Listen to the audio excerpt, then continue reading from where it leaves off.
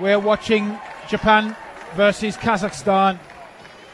Kawakami versus Kabdelov of Kazakhstan. This for the bronze medal.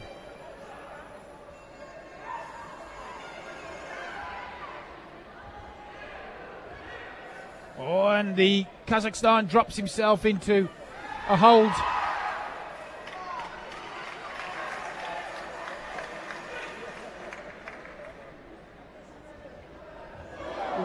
Oh, good attempt.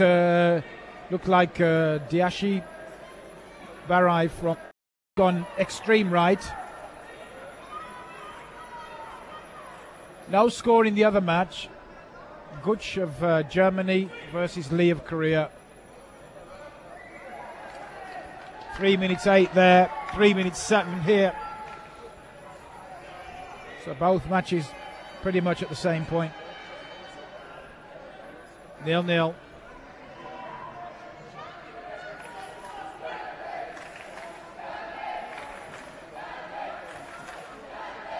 Kawakami of Japan works really well with the different changes of stance. The bent over posture suits him well, and he can adapt very easy to working with the Ochigari to Uchimata. Yep. And he's done this all day with a lot of the Eastern Bloc. Yeah. Because, of course, they're going into, so a lot of the players like the Kazakhstan are going into Jigatai, but that suits the Japanese. Yes. And the Japanese can stand up now, do some judo, they can move around with freedom because they know they're not going to get their legs taken. That's right. It gives them a lot more confidence to exactly. come in.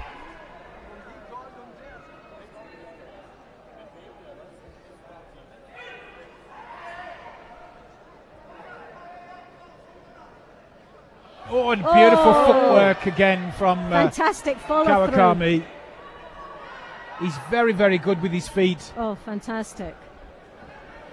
I think a score was given there. Yuko was given.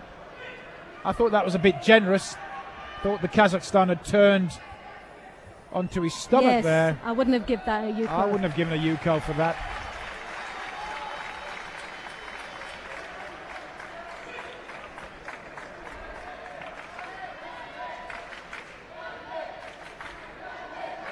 Again, the Kosoto. Using his feet like another set of hands, gripping on onto the ankle and working. Their upper body movement is fantastic, and control that they have with the arms.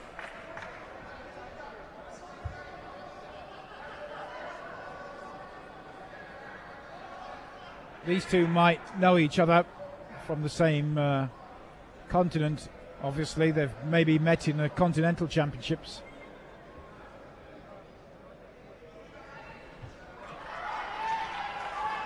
But Kawakami doesn't look threatened at all.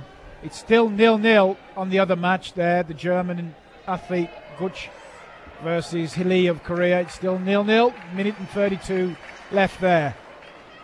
Very close match there. There is a Shido for the Korean, and now a second Shido for the Korean, which means that Guch takes the lead.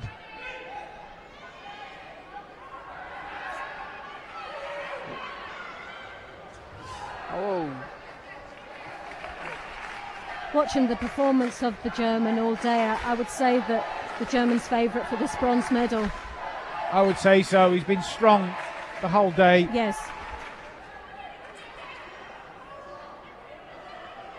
Oh, beautiful!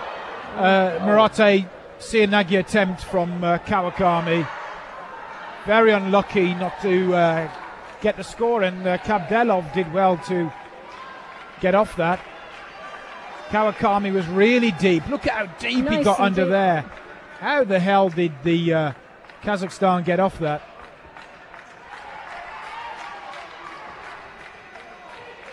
Normally you'd say that was definitely Ippon. Yeah, it was definitely going to be an Ippon. Yeah. That's what I have found with the judo, that the youngsters' aerial awareness when they're actually in the air is fantastic. They're so flexible, so agile.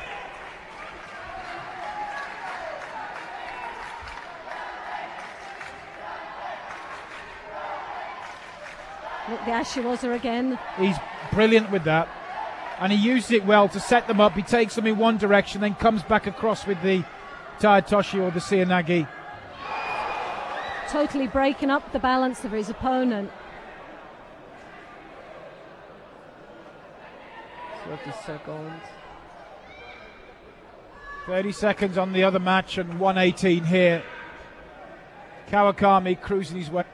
Sure. Good job from the German. Bronze medal for Germany.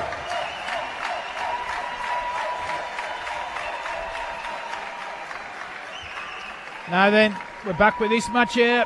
Jap's just got to get his leg out, and he does. Oh, he just gets out. But the Kazakhstan managed to turn onto his front, and Matei's called. There's 22 seconds left here. Can Kabdelov produce something? Well, it's a situation, it's all or nothing now.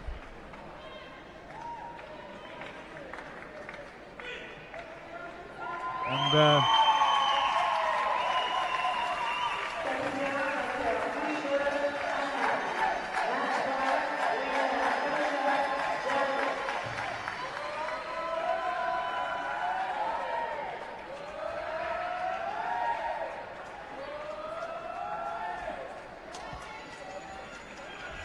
and there's the time on this match, and the bronze medal goes to Kawakami of Japan, and Kabdelov of Kazakhstan didn't really have any solutions to the judo of Kawakami, whose work rate was extremely high. He kept moving, used his feet very well, very, very skillful,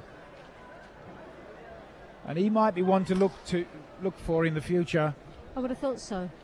He's very unorthodox, not as a traditional Japanese fighter for men anyway. So what I do like, he's able to adapt quite easy to a bent over stance with the European competitors. That's right.